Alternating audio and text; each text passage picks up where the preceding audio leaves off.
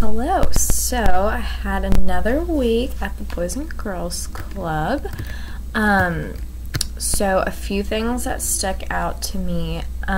So these girls, this group of girls actually got in a fight about food stamps, and so it was two black girls and then like 2 or 3 white girls that are in this friend group, and I guess one of them made a comment about like food stamps, and it was like incorrect on how like their usage or something.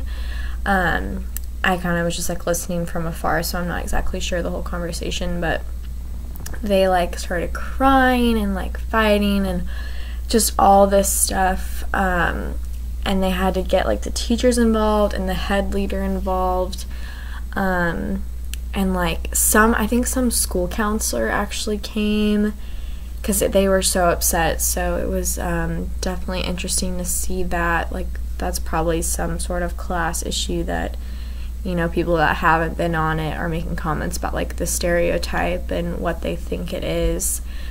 So that happened, and then I've kind of talked about this before, but again, they were like threatening to give suspensions and stuff to students. And I've said this before, but that just shows like how those kids do get pushed into like getting suspended from school, and there's definitely a race issue going on with that in the school, like that's more targeted towards black students, I think, from what I've seen on like who they threaten with them and who they give like their pink slips to.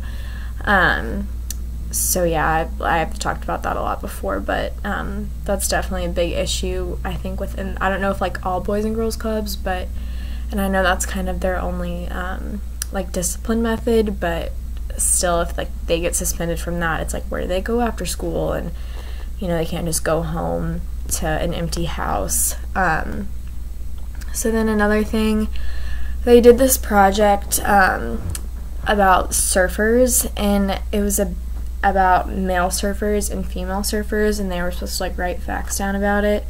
And so they actually separated the kids into a female group and a male group, and the males like wrote about the males and the females wrote about the females.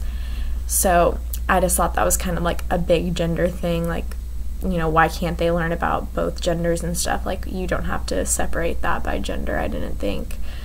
So that was definitely kind of rough. I was like, you're already like setting, you know, a stereotype young that like females need to learn about females and males need to learn about males and like blah blah blah. So and then lastly, so this kid, this is like another race thing, I think, but this kid got super mad and like pushed another kid into the wall like during a game, and the teachers didn't do anything about it, and they like just were like, hey, don't do that, like blah blah blah. But I feel like if a black student would have done that to either like a white student or another black student, they like probably would have gotten suspended or at least gotten like a pink slip, just based off the way they like get them in trouble for things that are so much less than that.